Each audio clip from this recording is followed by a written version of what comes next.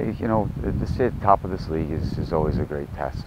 You know, a testament to our guys. You know, I think this is a hard week for everybody in the conference with, you know, three conference games. You know, the guys came through, you know, with a win and 2 ties. So it's very important to be at the top right now because, you know, we're in a chance to make a play at the, you know, a run at the, you know, at the top seed. I mean, as Coach was talking about right now, we just got to make sure we share the ball in the final third. So Rouse was able to get that ball and just put it up in the box, and I had a chance to get a shot off, and the defender blocked it, and I was lucky to get the ball back and just put it on the back of the net. So it was a great effort by everybody.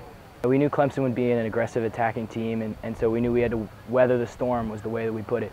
But we also wanted to give some back. So it was just a great defensive effort from the guys early on. Like Talani had a huge block early. I had a couple saves, but the whole back line was really resilient throughout the first half and throughout the second half and overtime as well. Well, we refused to lose. You know, it's been very difficult. I mean, the demands been put on the guys from midterms to the physicality that's, you know, that's being demonstrated in college soccer right now. You know, I'm not sure, you know, there's a lot of teams out there to destroy right now.